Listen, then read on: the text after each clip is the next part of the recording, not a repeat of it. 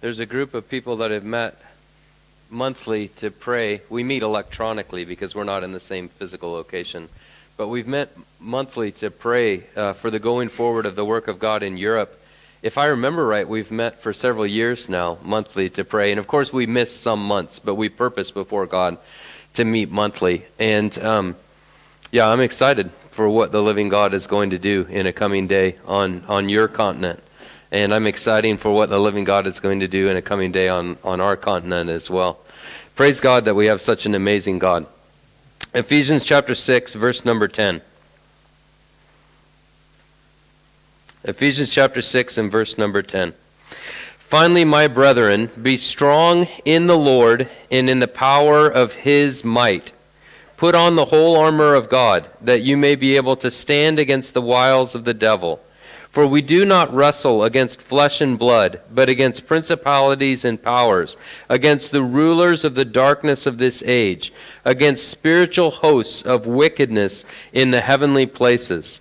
Therefore take up the whole armor of God, that you may be able to withstand in the evil day.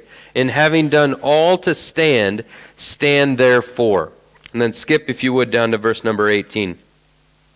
After a person has put on their armor, verse 18 says this, praying always with all prayer and supplication in the Spirit, being watchful to this end with all perseverance and supplication for all the saints. Let's pray one more time.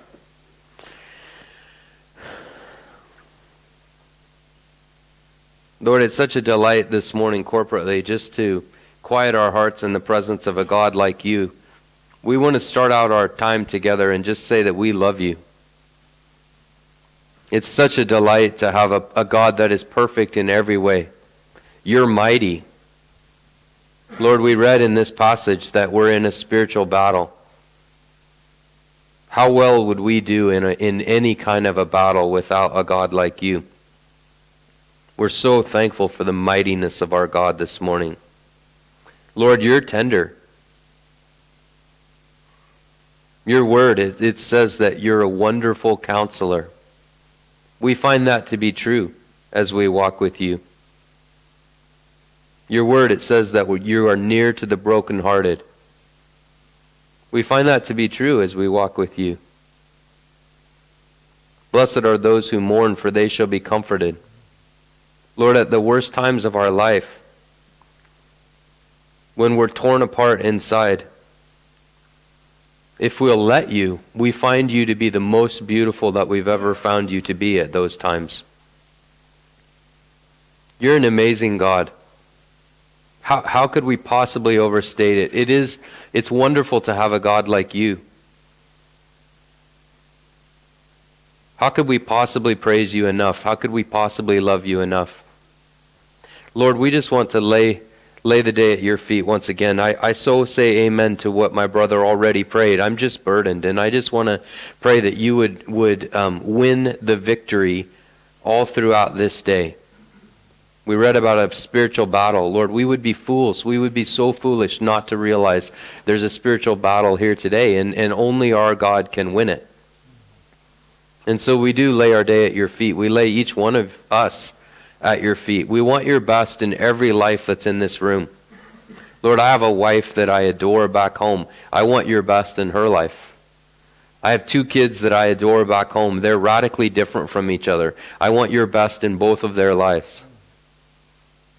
Lord, the people in this room, my love for my family back home is it's the smallest, tiniest little reflection of your love for the people in this room. What a delight that is, Lord. We don't have to try to come in prayer and twist your arm to be willing to work today. You've come with armfuls of blessing. We pray that you'd help us to get out of the way. Me first and foremost, because I'm the one who's standing up here talking. Lord, please don't let me get in the way today of what you want to accomplish. But then for every one of us, Lord, we pray that we would get out of the way and allow you to have the work that a perfect, loving, powerful Heavenly Father wants to accomplish in our midst today. Lord, it's so much bigger than that too. If we'll let you have your work in our lives today, I can only imagine, literally, I can only imagine the impact. that could have on Scotland, that it could have on the British Isles as a whole, that it could have on the world. So we lay our day at your feet. We pray that thy will would be done on earth as it is in heaven. What a joy to be able to anticipate the victories of God today, knowing your character. In the name of Jesus Christ the righteous, we ask this. Amen. So if you want to jot down a title, you could just jot down Praying in the Spirit. We read that little phrase. There's two places in God's New Testament that phrase occurs. Here in Ephesians 6 and in the book of Jude. And Lord willing, in my times, we'll look at this.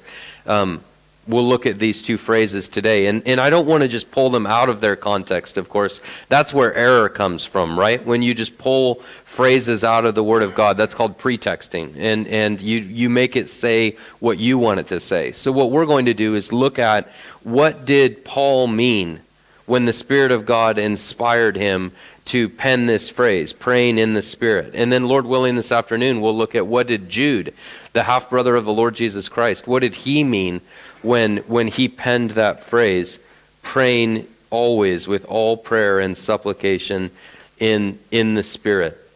So jumping right in, I have 3 points that I want to observe from this text this morning. Point number 1, you are in a battle.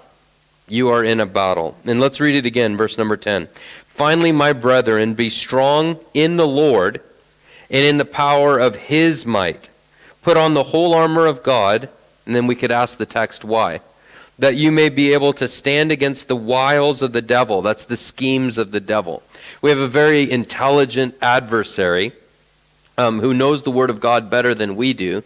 And he's out for the destruction of the people of God. He's out to rob glory from the Lord Jesus Christ in any conceivable way that he can. And so this intelligent being created by God, evil, right? He's smart and he's scheming against the people of God. And so the Apostle Paul tells the Ephesian Christians, you need to be strong in the Lord, in the power of his might.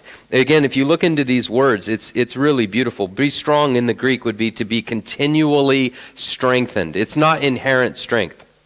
And this is sad that I remember this, but I remember how much I could bench press in high school, right? I was a football player, American football. And so I remember who could bench more than me. I remember who could not bench as much as me. I remember my squat, right? In what I could squat in high school. And I know that's sad, but it was so typical of that stage of my life, right? And what I valued and what I was striving for. This is not referring to inherent strength. It's not just telling you go home and try harder, right? It's not saying be a strong Christian. It's saying be strong in the Lord, in the power of his might. So to be continually strengthened or continually filled up with his strength. It's very similar to the concept of the filling of the Holy Spirit, right? In this same book, it says, be not drunk with wine, in which is dissipation, but be ye filled with the Spirit. And it means constantly filled. We have to be constantly being filled in order to be filled. The man that was greatly used of God years ago, Dwight Moody, they asked him, they said, why do you always talk about being filled? Why do you keep on about this subject, being filled? And his response, he smiled and he said, because I leak. Right? And so we find a very similar theological concept here, that he's saying be continually strengthened in the Lord in the power of his might. And that's power as an endowment, right? Not inerrant power, not inherited, right, power. It's power as given by God. So the power of God. The best biblical illustration that I can think of is Samson. And so he was powerful, right? But he was powerful because of the power of God in him. One of the saddest phrases in all the Word of God to me is when it says that he wist not that the Lord had departed from him. Do you remember that little phrase? Man, that to me is brutal. He knew not that the Lord had departed from him. This instrument in the hand of God, it's a remarkable story, really. He goes from such power to such weakness. And there was a period there where he was weak, but he didn't know he was weak. Man, I find that so incredibly Incredibly sad. And then at the end of the story, of course, he's had his eyes put out. He's a slave. There's so many illustrations. So many of the Christians these days, they don't see the way Christ sees. And so many of the Christians today, they're bound by religion. They're bound by dead orthodoxy. They're bound by moral failure. They're bound in so many ways, and they just need to be strengthened with might, that Christ may dwell in their hearts through faith, the prayer of Ephesians 3. Anyways, he says, "O Lord," right? Judges 16. He says, "O Lord, strengthen me."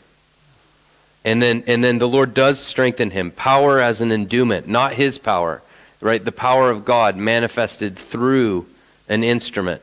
And the Lord does strengthen him, and he pushes those pillars, and of course he wins that great victory at the end of his life. There's so many parallels. The Apostle Paul, in this book, in Ephesians 3, he says, "Strengthened with might through his Spirit in the inner man." That's power as an endowment. Strengthened with might through his Spirit in the inner man. For what purpose? That Christ may dwell in their hearts through faith. Is the Apostle Paul, here's a theological question, is the Apostle Paul praying that the Ephesian Christians would get saved? I won't be offended if you answer. No, he's praying for intimacy, isn't he? He prays that something would happen inside of the Christians. He says, "For this reason I bow my knees to the God and Father of our Lord Jesus Christ."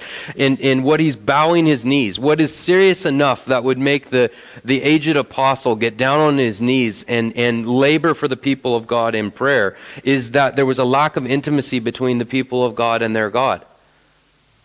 And the solution to that was that there needed to be a power from the Holy Spirit, he says in Ephesians chapter 3, in order to produce intimacy, that Christ may dwell in their hearts through faith. When I went home from Ireland last fall, I was here for 3 weeks. When I went home to my wife, I said over FaceTime to her toward the end of that trip, I said, "I really like living with you." and I missed my wife.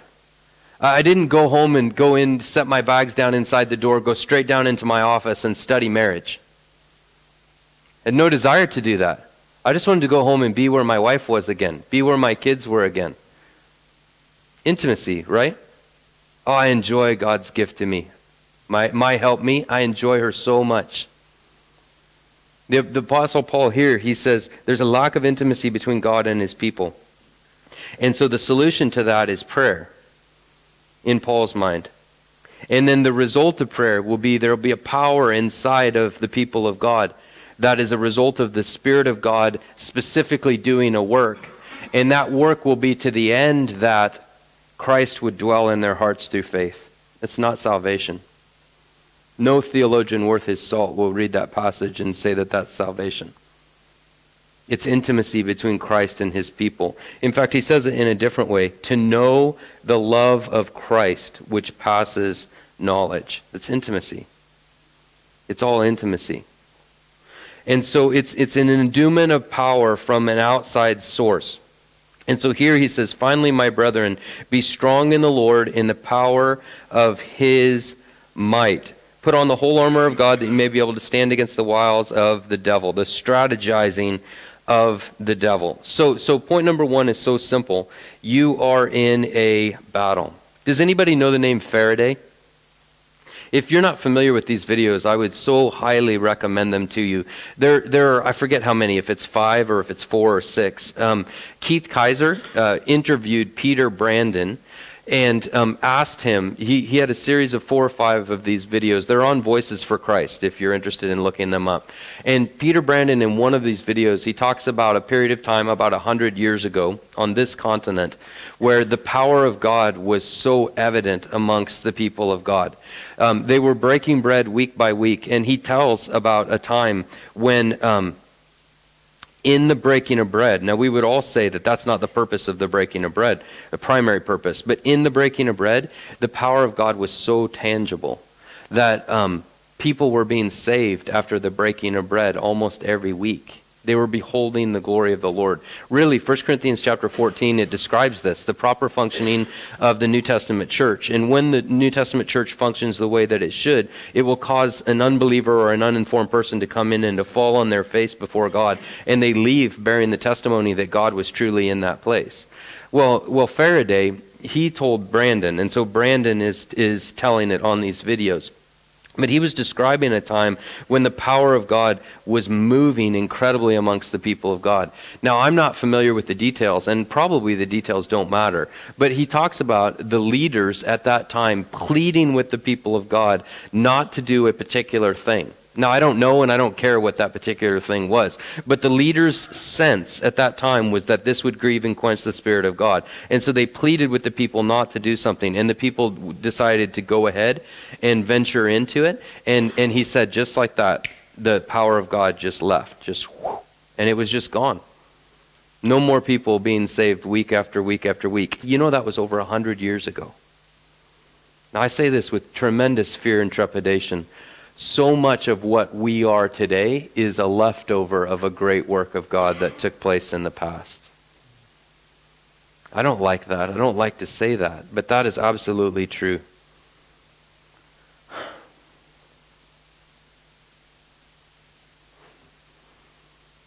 I don't want to live my life wandering around in the desert waiting to die. Spiritually, man, I don't want that. I want to know him and the power of his resurrection. And you look into those Greek words, it's to know by experience, right? I want to experience Christ, the Apostle Paul says. I want to experience the power of the resurrection. That is the ultimate pinnacle of God's power in the Scriptures. He doesn't just say, I want to see somebody saved every week. Most of us would be blown away by that, wouldn't we?